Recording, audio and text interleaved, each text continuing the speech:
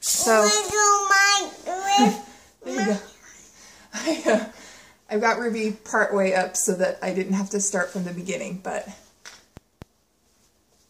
getting my arms through right now. And as you can see, she's super duper high. Yeah.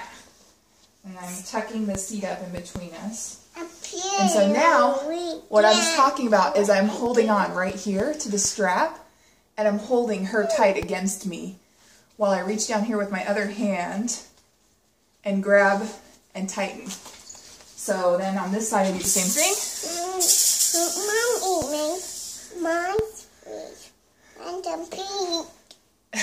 And hold right there and grab the shoulder strap and tighten, tighten, tighten. And then I always reach in between us and try to make sure that the seat is okay. Hi, you okay? And if I have to do any more tightening, I grab up here again and pull and bounce. So every time I tighten, the slack is tightening down here and she's staying up nice and high.